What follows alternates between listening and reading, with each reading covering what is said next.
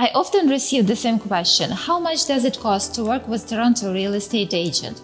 In this video, I will explain the cost of hiring a realtor and how to benefit the most from this cooperation. Hello, my name is Olena and I am real estate broker with Sotheby's International Realty here in Toronto. My team and I help our clients to relocate to Toronto or simply to choose a great neighborhood in the city. If you find this video useful, please like and comment down below, and if you're on my channel for the first time, please subscribe to stay tuned for more videos like this about living and relocating to Toronto as well as Toronto real estate. Let's begin.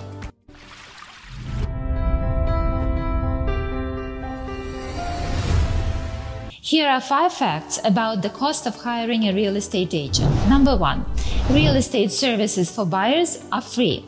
In most cases, buyers' agents are compensated by sellers. However, there are some exemptions from this general rule, which we will mention later. Second, if you are a seller, you will have to pay the agent who lists and markets your home and an agent who brings a buyer. Number 3, real estate commissions are negotiable. Number 4, different services will be included and not included in your commissions. Be sure to understand the commissions you've agreed to pay and what services are included before signing your listing agreement. And number 5, the seller pays real estate commissions at closing and only if the property sells. Now let's see in detail what can be involved if you are working with a real estate agent as a buyer.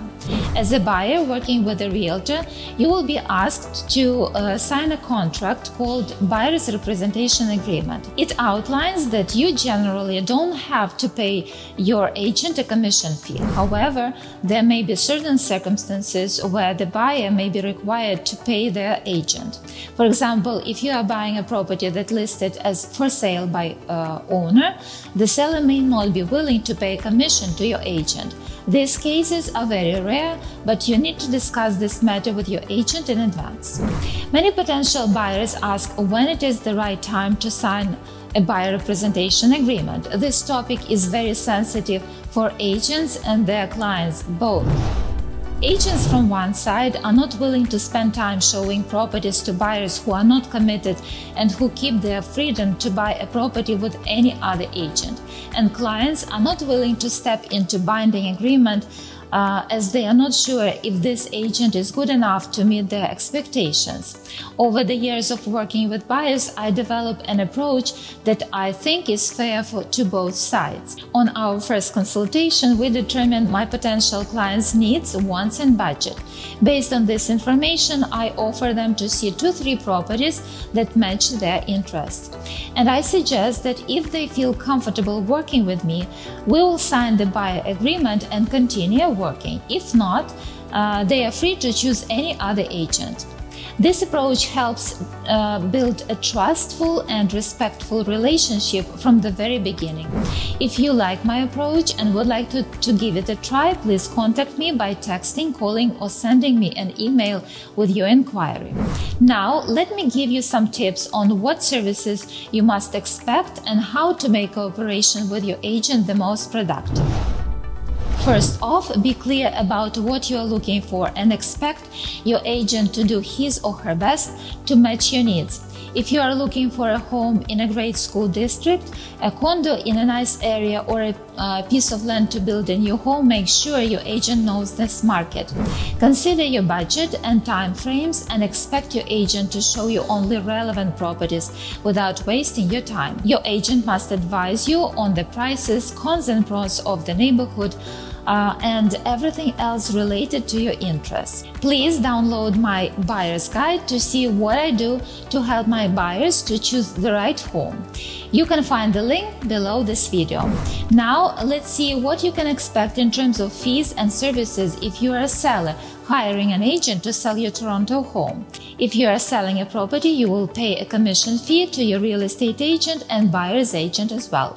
The commission is a percentage of the final sale price, and in Toronto, it typically ranges from 3 to 5% on the sale price. It's important to keep in mind that this fee is negotiable, so don't be afraid to ask your agent if they are willing to adjust their commission rate. In many cases, sellers interview 2 or more agents and their value propositions. Please keep in mind that the list of services, their quality, and the agent's experience will be reflected in the fees they charge.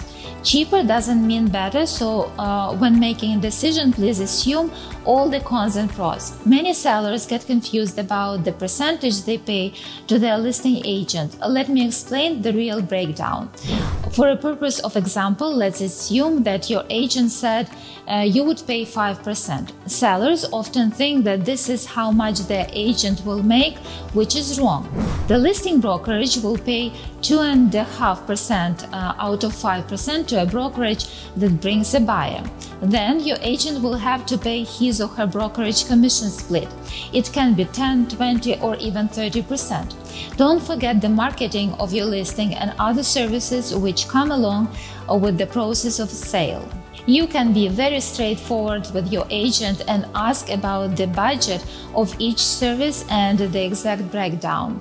If you are interested in my list of services and my fees, please contact me or download my seller's guide from the link below this video and get in touch. At the end of this conversation, I will give you the list of more or less typical questions clients ask. Don't hesitate to contact me if this resonates with you. Question number 1. Are there any restrictions on how the real estate commission is structured in Ontario? Question number 2. What is the standard commission in Toronto? Number 3. Is real estate commission negotiable? Number 4. Do I have to pay HST on commission in Ontario? Question number 5. When do I pay a realtor commission? Number 6. Do I pay less commission if my home sells quickly? Number 7. How can I save money on real estate commissions? In conclusion, the cost of working with a Toronto real estate agent can vary depend on several factors. However, in general, you can expect to pay a commission fee if you are selling a property, while buyers typically don't pay commission fee at all. If you have any questions about real estate agents' fees in Toronto, don't hesitate to reach out. Contact me by calling, texting, emailing, or even commenting down below. I am actively using WhatsApp, Viber, and WeChat for your convenience. Also, I would like to remind you to subscribe to my YouTube channel and hit that bell button to be notified every time I post a new video about living in Toronto as well as its real estate. Please comment down below with your questions, and if you are thinking of moving to Toronto or simply relocating to a great neighborhood, I will be happy to help. Thank you for watching, and I will see you in my next videos.